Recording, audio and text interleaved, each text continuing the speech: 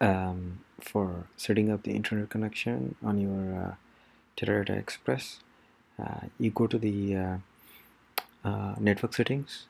You can choose share with Mac or Wi-Fi. I'm going to choose share with Mac, and I'm going to bring up the virtual machine. It's going to take a while. Hit enter. It's going to boot up the operating system and all the services. Your user going to be root and password is root.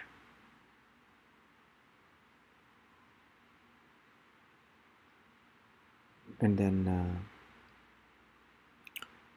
let's check the internet is working. Open up the Firefox, try google.com and see if it is working.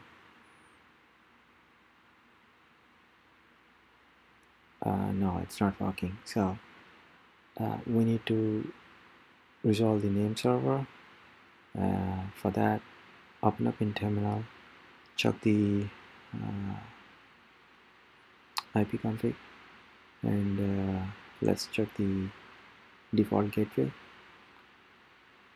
You're going to select that, and then you're going to edit etc/resolve.conf. Let's check the file content. You can edit with vi, and let's put name server and what are the default gateway we have seen on the screen.